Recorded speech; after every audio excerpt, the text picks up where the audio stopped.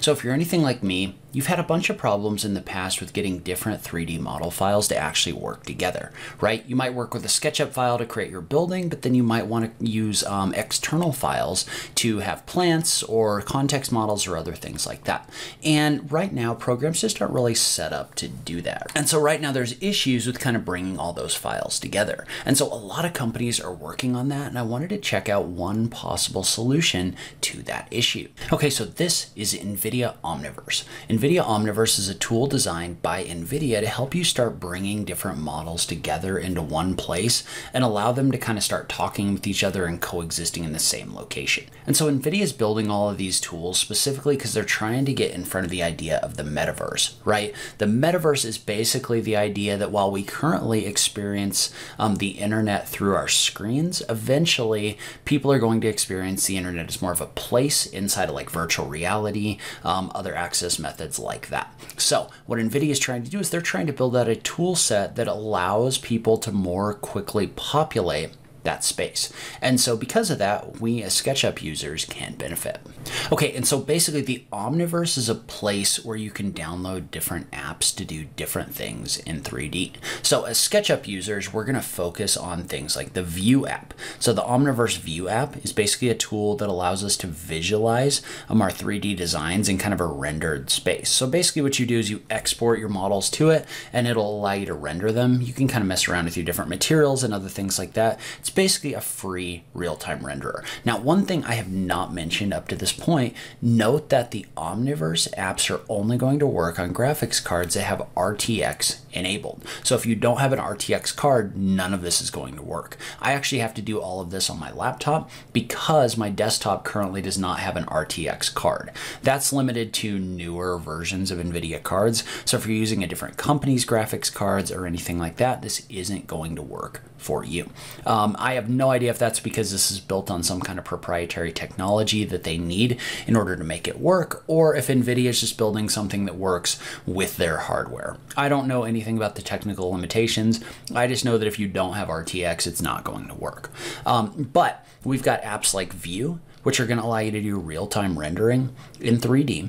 And then you've also got tools like Create. And so Create is a more advanced tool that allows you to not only do real-time rendering, but it also allows you to do things like importing more complex animations and doing physics simulations. So there's simulations for things like rigid bodies, so like these marbles, right, and how they interact with everything around them. But then also more complex things like NVIDIA Flow. So Flow is something that basically allows you to simulate things like fluid and fire and other things like that.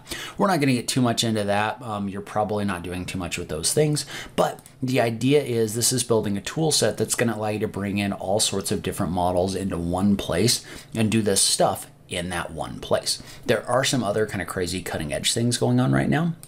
So like, for example, the audio to face is a good one. The audio to face basically takes an audio file and it uses artificial intelligence to rig up a model. So basically you record audio, you put it into the app, and then it uses AI to automatically rig a face that's saying the words that are in the audio file. So what it's doing is it's really giving us a quicker way to simulate things like speech or create different 3D models or bring things together. And it's all built around that idea that we need to be able to bring those 3D models together to create those metaverse experiences. But as SketchUp users, again, that means that we've got access to this really interesting RTX and real-time rendering technology. All right, so let's get a little more practical with what we can do with this. So what you're going to do is you're going to go to the Omniverse page and click on Get Started. And from there, you want to download the individual version of the Omniverse launcher. And so what you're going to want to do is you're going to want to download this individual launcher right here. And so when you download this and install it, what it's going to do is it's going to give you access to this Omniverse launcher tool that opens up. This is going to give you access to things like your different library of different apps that you can use in order to create things, as well as the SketchUp connector, which is what you're going to have to use in order to actually send things to the Omniverse from SketchUp. And so basically what you want to do is you want to install that SketchUp connector plugin, which you can find by going into the Omniverse launcher, going into the Exchange, and just looking for SketchUp. and that's going to give you the Trimble SketchUp Omniverse connector, which you can install. That's basically going to install a SketchUp plugin that looks something like this that allows you to export things to the Omniverse. Now, you do need some other things on your computer for this to work. So first off, if you want to view your models, you're going to want to install the View app. So the Omniverse View app. That's basically going to be the tool that we're going to use in order to view our model. So you may want to install Create as well. You can find both of those on the Exchange. I think they're going to be under the Featured tab, but you just want to click on this and you just want to install Omniverse View, or you want to click on this and install Omniverse Create. So probably both of those. But then once you've done that, we can go ahead and we can start sending things to the Omniverse. Okay, and so once you have all of that installed, the other thing you need to do is you need to link this to an Omniverse installation, right? So this needs to have somewhere to send this. So the way that we're going to do that is we're just going to click on the Omniverse settings button right here. And so what that's going to do is that's going to allow us to set our send to Omniverse settings. And you're just going to want to set to send to locally installed viewer. And if you click on the drop down, this should show you whatever you have installed, right? So I have view and create in here. So in this case, I'm just going to set it to be view right here when we do that. And so then we're just going to click on save. And I can't remember, there might have been another step in here where you actually need to enable that server that it publishes it to. I've already gone through that, so I can't remember on that one. Let me know what you see once you get that view set up. And so I'm going to go ahead and take one of these featured community models and just download it into SketchUp real quick.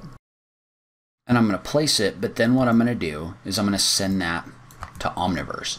So to do that, all I have to do is click on this button right here. And like I said, you may need to set up a server. I can't remember exactly how that worked, but once you get that set up, we're going to click on this button right here to publish this to Omniverse View. That's going to pop up the Omniverse View window right here.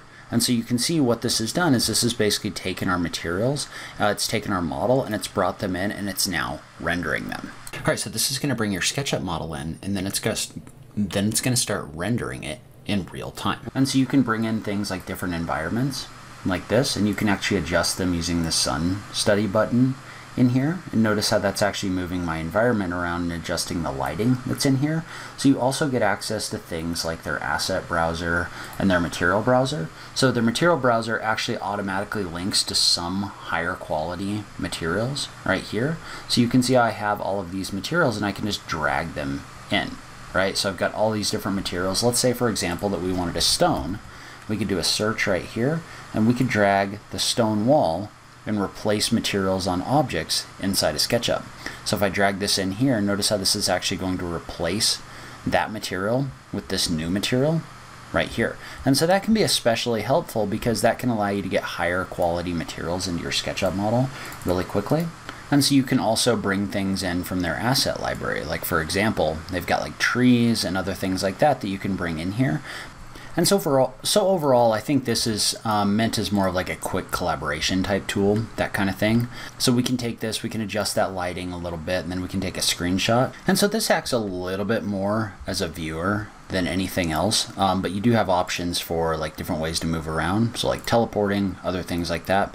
I can't remember, I think you might be able to plug this into VR. I'm not 100% sure on that one, but then you can also go back to like your home view, you can export different images, other things like that. So it's an interesting viewer app, and then if you decide that you want to go further with it, what you can do is you can take this model and you can send it to Create. So there's a file, send to Create, and remember that Create is going to be a more powerful tool for doing different things with your model.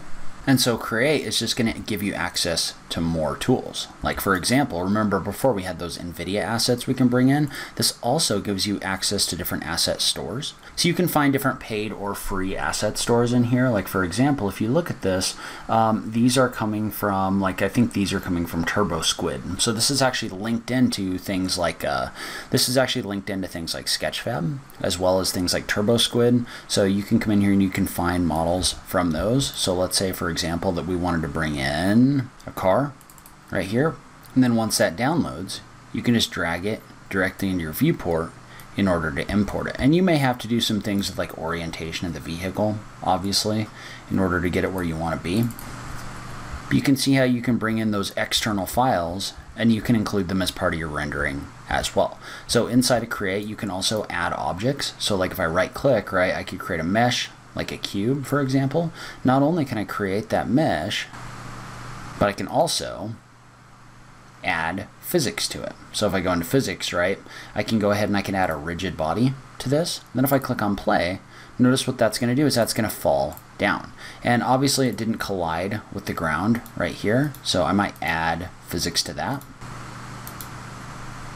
And I'll just add a ground plane. But now if I click on play, notice how that's going to hit that ground plane. So you can actually use this to simulate physics or create more advanced animations from your models as well. So there's a bunch of other stuff that you can do in here as well. So adding and adjusting different materials, other things like that. So like for example, if I wanted this to be a different color, I could drag this blue material in here. So we can adjust different colors, and I applied it to the whole thing, but there's different individual pieces of the car that you could apply this to as well. So having used this a little bit, my conclusion is this is something that's really interesting. It's in development and we should definitely be tracking it. I don't think it's quite ready to the point where we're going to replace our rendering software or anything like that, but it does give you a free option if you have an RTX card to start bringing in those different files together. I had hoped that it was something where I might be able to like export the files to something like Unreal after the fact, but I understand why it's being kept inside of the NVIDIA ecosystem. So the other thing though is in the future where this is really going to get beneficial, I think, is some of the integrations. So things like the physics, things like being able to import the animated characters and rig things and other things like that, I think is going to be really valuable. So we could do our initial model setup in SketchUp and then bring that here and bring in the other parts and pieces as well. So super interesting to me. I recommend if you do have an RTX card, you at least download it and give it a try. I mean, it's free, so why wouldn't you? Not necessarily recommending it becomes like a full-time tool for you just yet, but let's keep an eye on it because I'm really excited to see where it's going to go. Leave a comment below, let me know what you think. As always, thank you so much for taking the time to watch this, and I'll catch you in the next video. Thanks, guys.